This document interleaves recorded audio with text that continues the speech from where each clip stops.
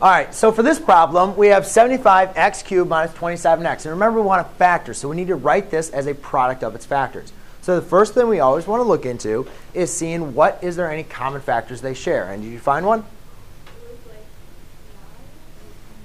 Close, but what do 75 and 27 share? 3. And they both have an x, so we can actually factor out an x as well. So when I factor out a 3x, that means when I divide out a 3x, I'm left with 25 x squared minus 9. All right? Now, usually a lot of times we've been dealing with when we have 3 terms, right? And you guys, we worked on the 3 terms. You have a times c, and then that adds up to your b. However, when we worked on 2 terms, if you guys remember in our notes, 2 terms, we always want to look for if we had a difference of 2 squares. So when we had 2 terms, you want to look for what the difference of 2 squares was.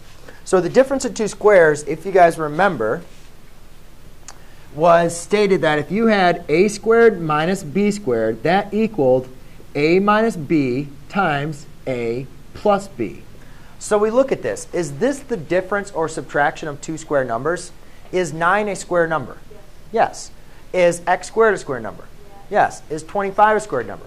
Yes. So what I can do is I can rewrite this as 5x minus 3 times 5x plus 3.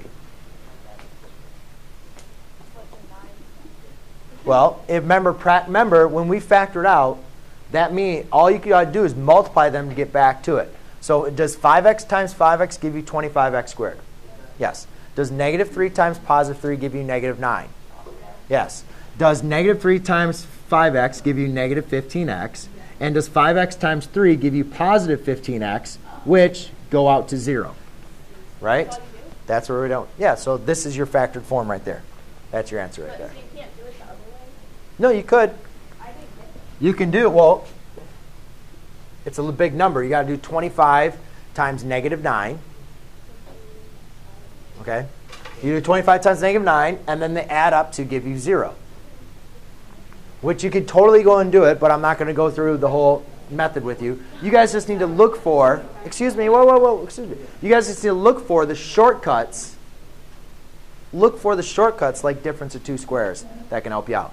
But I'm not going to show it for the video just because I don't want to make it too long to go through. But yeah, you certainly could have done it the other way that we worked on it. You'd put 0 in for b, multiply a times c, add to b.